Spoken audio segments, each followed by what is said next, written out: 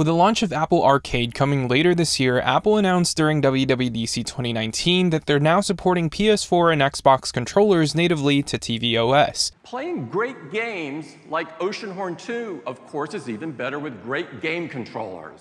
Xbox One S? Yes. And PlayStation DualShock 4! But that's not the best part. You can now also connect these controllers with your iOS devices running iOS 13. So let's walk you through how. If you're like me and you own a PS4, you can now connect your PS4 Dualshock controller to your iOS device, so long as it's running iOS 13. The first thing you should do is go to the settings section on your iOS device and make sure Bluetooth is on. And once it's on, grab your PS4 controller and push and hold the PS button and share button at the same time for 5 seconds, or when you see the light bar start blinking. Once you see that light blink, you should now see DualShock 4 wireless controller on the Bluetooth settings on your device. Press it to connect and the light bar should turn pink, which means that the controller is now connected. And you can now play games like Real Racing or Fortnite or whatever games support controllers.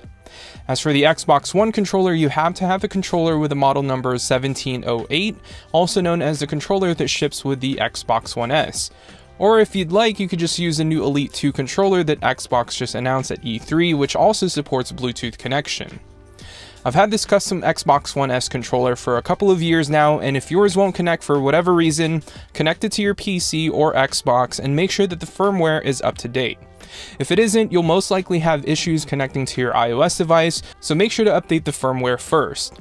So just like the PS4 controller, all you have to do is turn the controller on and hit the connect button at the top, wait for the Xbox logo to start blinking rapidly, and you should see the Xbox wireless controller on the Bluetooth settings on your device. Tap it to connect and you should be good to go. If you're wondering how these controllers work for Fortnite and other games, that video is currently in the works, so if you want to stay tuned, make sure to subscribe to AppleInsider on YouTube. If you found this video helpful, make sure to give it a thumbs up, and we'll see you in the next one.